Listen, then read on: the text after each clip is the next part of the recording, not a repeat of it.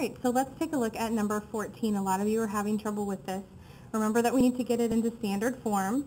And standard form, I'm looking for the x, then the y, equals number. So we're a view of sort of the places that they should all belong. So if I take a look at this one, I can see that I have some things incorrectly placed. I can see the 8 is on the incorrect side, y looks good, and the 4x is on the incorrect side. So if I just start off by moving those around, I would subtract that 8. The y is okay. And then I would move that 4x.